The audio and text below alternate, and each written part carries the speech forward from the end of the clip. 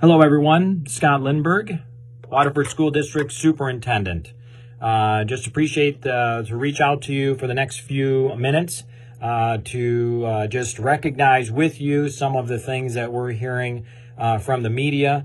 Certainly Monday evening, the news was really kicking up, and some of the other sources that I have the fact that the governor may not be bringing students back to the school buildings for the rest of the school year, as unprecedented as this seems.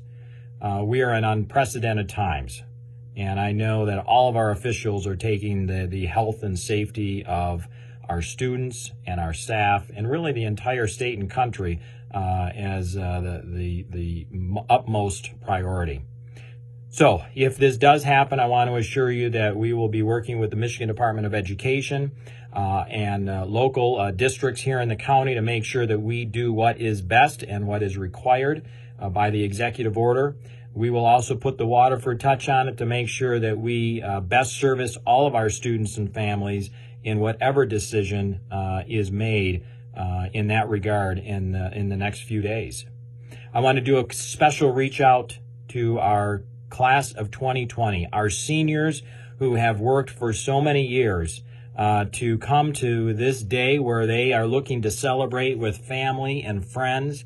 And although it may not be the same as it always has been, I want you to know, as your superintendent and the Board of Education and our entire staff, we are ready and eager to celebrate with you, to recognize your accomplishments, and to send you off in the best way possible. So once some of these decisions are made, we will work together with your teachers and class presidents to decide how that is best, if we have to change and not do things that we have done in the past. So more to come on that as we find out details as to what is happening. I want to reach out to a couple of groups of people. First of all, our parents, our caregivers, who in the last few weeks have really stepped in the role of an everyday teacher and have taken the things that our teachers have sent out and have made it your own, and has brought learning alive in your living rooms, in your kitchens, in your family rooms, and maybe even outside. If you haven't check our website. We continue to put new activities on there that you can do with kids, with cooking, with hiking, with Detroit Science Center activities. We continue to put all those things on there because we want kids to continue the joy of learning, and for you too, in your home. So we thank you, parents and caregivers, for all you're doing.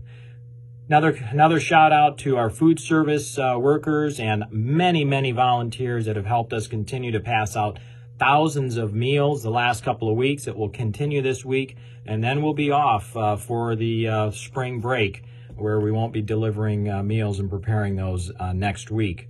And the last piece, just a great shout out to our teachers, our principals, and our curriculum team that continue to put together creative, innovative, online learning enrichment opportunities for all of our kids. Thank you so much. We'll see you soon. Take care.